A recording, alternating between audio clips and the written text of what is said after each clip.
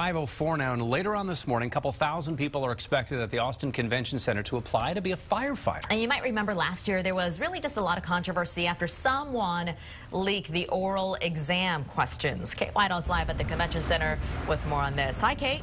Hey, good morning. Well, here at the Convention Center this morning, the fire department is expecting about 4,300 applicants to show up to take the written portion of the exam. The oral portion is going to happen at a later date. But you might remember that last May, after the initial test, someone sent a copy of the 5 oral test questions to the fire chief to prove other firefighters were giving the exam to certain applicants so they could get a higher score.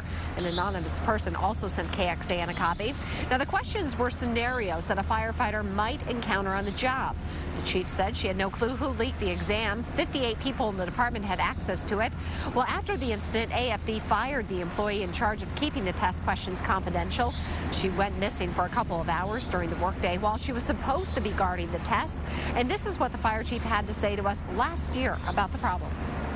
As you can probably tell, I'm very disappointed, and it brings discredit. An instance like this brings discredit to the whole Austin Fire Department, and it has an impact on a much greater audience.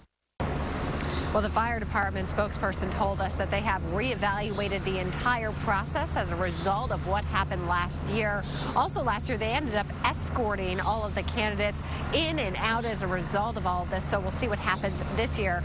By the way, in an interesting note, while they're expecting 4,300 people really from across the country to show up here to apply today, there are only about 150 open spots. We're live in Austin. Kate Whitehouse, KXAN News. All right, Kate, thank you.